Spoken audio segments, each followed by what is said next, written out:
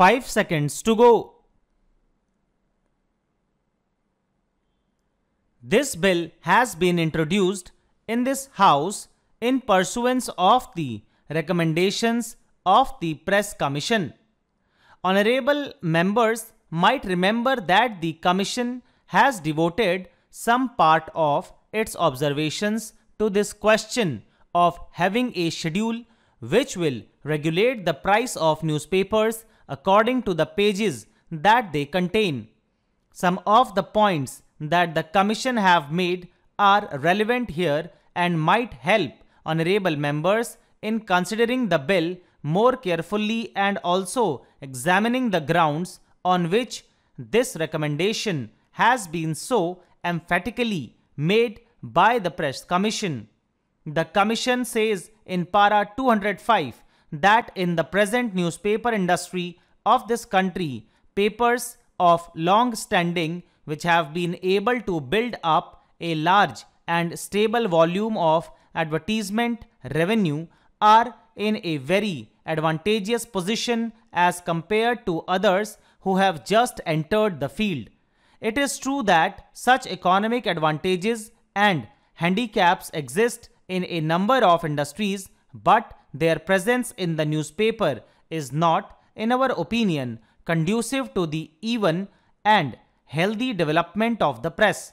Newspapers serve as media for the free exchange of information and of ideas.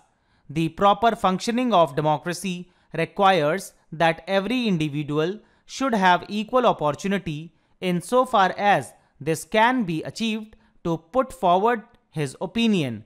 I have just given a few extracts from the Commission's report in order to explain the underlying idea of the Commission. The main aim of the Commission's recommendation is to see that a fair price is guaranteed to independent small papers and thus enable them to resist competition from bigger and richer papers. It is also to protect such papers against unfair price competition such as exists in other industrial commodities like cornering, price cutting, etc. It is the Commission's contention that though such practices might be tolerated within a certain limit in other industries, it should not be so in the press industry, where we have the medium of expression of public opinion and where concerning by a person or a group of persons of this medium would mean the passing of this medium into the hands of a few persons and their monopolizing the medium of public opinion and throttling the expression of opinion by others who would like to place their views before the public. This, in their opinion, would be practically amounting to a denial of the freedom of expression, and it is in that light that they have made this recommendation. The Commission have said that they have examined many schemes as to how it would be possible to ensure the largest amount of freedom of expression, and they felt that this was probably one of the most effective ways by which we can ensure freedom of expression. I would like here to mention that when the Commission's report came out, the government had discussions regarding those recommendations, and the recommendation regarding price page schedules was also one of those important recommendations which were discussed with a number of organizations which were concerned with the newspaper industry.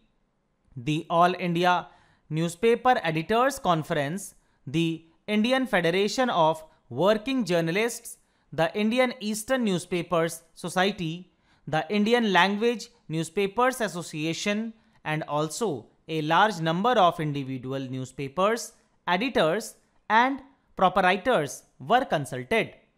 This discussion took place many times, and the pros and cons of this question were thoroughly discussed. We found that the majority of the members were very much in favor of some such legislation and restriction.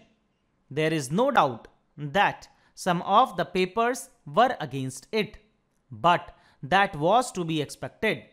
Afterwards came the debate in Parliament on the Press Commission's report, and government found that in the discussion in both the houses there was a very strong opinion, I would say a strong majority opinion, that some such legislation on the lines of the recommendations of the Press Commission should be undertaken by the government. Here I would like to mention one or two things regarding the question of the price page schedule and the pros and cons of the advantages or disadvantages of a schedule. The points in favor of the schedule might be considered briefly. It will tend to equalize competition and also prevent the emergence of monopolies. Secondly, it will also relax the control of big advertising interests on newspapers and in that sense generally make them more independent. Thirdly, the creation of monopolies and the cornering of large numbers of page papers by one or two or three groups impinges on the fundamental right of freedom of expression, and by trying to restrict such practices we will in reality be giving greater scope for freedom of expression that we can now. These were the main things which we had in view in the discussions with the newspaper interests.